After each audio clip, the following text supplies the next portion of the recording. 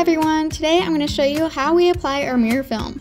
First, you're going to want to clean the glass always. Then, apply the mirror film kit solution. Next, take 2 pieces of tape and put them on the corners of the film. This will help you remove the laminate. Next, go ahead and put the laminated side down onto the glass and squeegee out the bubbles. Cut off the excess film.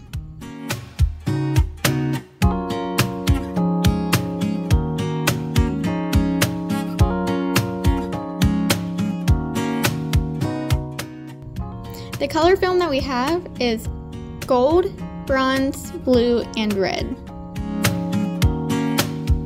Here's the front side of our glass with all the films on it. And this is the back side. I hope you enjoyed!